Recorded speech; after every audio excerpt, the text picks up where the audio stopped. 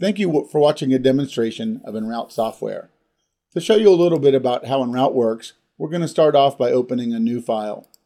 When you open a new file, you're prompted to define your plate. And this is going to be the X, Y, and Z of the material you're going to put regardless of what type of cutting device you're using, whether it's a 2D cut or a 3D cut. And from the very beginning here, you can see that we're going to give you as many areas where you can reuse frequently inputted information and save these as a template and reusing it without having to enter this information all the time. And right here from this screen, we have a bunch of different plate sizes here. So I can take the sizes of plates I frequently reuse, save them as a particular name, and then easily recall them. And this is going to store information like where are we surfacing at the top or bottom of the plate, and a margin if there is any. We also have here the ability to establish a material library, and this is going to allow us to specify specific materials and default feed rates that go into these materials. So even from the beginning and all throughout the program, you're going to see a lot of areas where information that is frequently inputted or has a lot of variables can be saved and reused. Once we hit OK here, you're going to bring a red rectangle up on screen, and this represents the plate that you're going to set on the material. I can come up here and double click the word top, and I'm going to be able to see all four views here. And from within any of these views, I can zoom in using the scroll wheel or some other hotkeys that will allow me to move around. From the top view, this is where we're going to bring in things that we're going to cut, which are primarily going to be 2D type of cutting. And there's a certain workflow you're going to go through. Regardless of what type of software or type or cutting machine you have, you still have to go through the same basic steps. So in that regard, most CAD/CAM softwares will have a commonality in terms of the workflow. What sets them apart is the different way that you go to achieve the things in the workflow. So the first thing you'll have to do is draw your parts. You can do this in EnRoute, and using EnRoute's impressive array of CAD tools, you can create all your parts, or you can choose to use another program and import either layered files or just all the geometries in one layer and use another program as your drawing package. Once you bring them into EnRoute, or once you've created your geometries, you'll want to create different types of toolpaths. This is based upon the specific tool you're going to be using to cut, and the material would determine what types of tools you're going to use. And you have different things such as cutouts or pocketing, or your cutouts would be also known as a profile cut, where you're going to cut a part out, and there are other types of toolpaths as well. Once the toolpaths are applied, you're going to nest the objects. This is to get them all as close together as possible and to reduce your cut time and material waste. You're going to order things so that you're going to cut your internal pocketing or cuts first, and then do your cutouts last, and you might want to have some other special order. And then finally, it would become time to output. And as part of the ordering, you would probably do some kind of simulation. So these are the tools you need to be able to do. And this is whether you're doing 2D manufacturing or 3D graphic manufacturing, where you're doing 3D parts, you're going to go through these same steps. So within this area, we'll tell you that EnRoute has a complete set of drawing tools. If we come here to the drawing menu, you can see that we can create lines, rectangles, circles, text, polygons, and you have really a full set of shape drawing tools here. You have some other standard kind of editing tools such as trim, extend, fillet. You can do a partial or a full offset of a geometry. You can join open contours that are separated and bring them together. We can also create or select geometries and do a cleanup on them to be able to clean up and reduce unnecessary points. So there's really quite a comprehensive group of design tools here. Once it comes time to create your toolpath, you would come to the toolpath menu, and you have a few options here.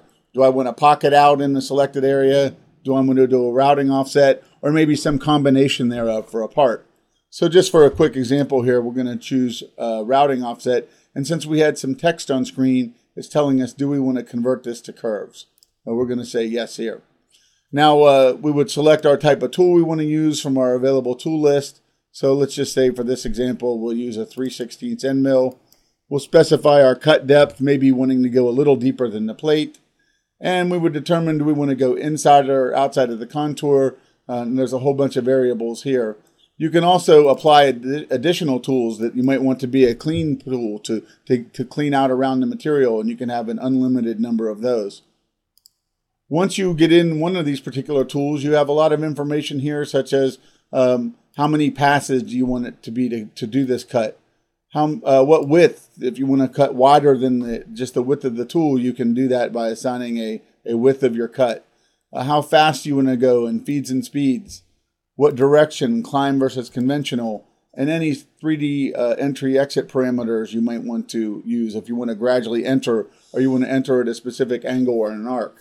So there's a lot of information here that you can save, and instead of having to apply this every time, you can come here and hit Save As and save this as a reusable toolpath strategy. So creating toolpaths becomes as easy as just opening a dialog box and selecting from a list. Now, when it comes time to nesting, you're going to want to nest your parts, and as long as order and output. And here we can see if we want to create a few different nesting shapes here. We can say we want to nest all these parts. Maybe we'll create 2 copies of all these different pieces. We're going to nest originals, and we might want to create a remnant here. So if we hit OK, and this gap's kind of big, let's put a little smaller gap there. We'll just actually get these as close together as possible. We're going to say OK and hit Apply. And EnRoute is going to take these parts and nest them. And in addition to doing this nesting, it creates a new shape. This shape can then be used to become a new plate. And to do that, you might want to rotate it. And so here we can come to the rotation tool, set a rotation point, and just rotate it around here. We actually created a new shape, a copy of that. And we could move this to our lower left-hand corner position using a little shortcut here of Control-1. And we can then take this other part and convert this to our plate. Now we can take these shapes and nest them inside here. Now let's say there was an area that you don't want to nest in around. And so let's come here and just create an area that maybe for whatever reason I don't want to nest in here. I can select all these parts, go back to nesting, and we'll use our new nesting algorithm and say we want to use some obstructions here. And so we will come here and hit Apply. And in this case, I'm nesting to the center of the plate, which might help me with vacuum hold down. We'll hit Apply. And because I had obstruction checked here, we are not going to nest within where this circle was. So these are the kinds of functionality that advanced types of functionality you have with EnRoute.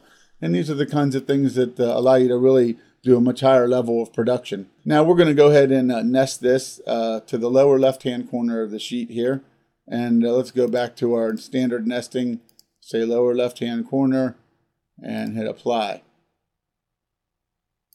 Okay, so now we have all of our parts here. So the next thing we would do is when it comes time to output, we want to do a simulation on this. Now we can do a 2D simulation. And this is just going to show us where what path we're going to take. And in this case, EnRoute's trying to not paint itself into a corner and use the shortest method. You could also do rows and columns, and you have a lot of control over your toolpathing order here. And then you can also do a 3D simulation. And sometimes this would be more helpful than others, depending upon what type of cutting you're doing. But here we can come and do a simulation. And this is actually going to show us where this part has been, where the parts are and how they're being cut here on the sheet.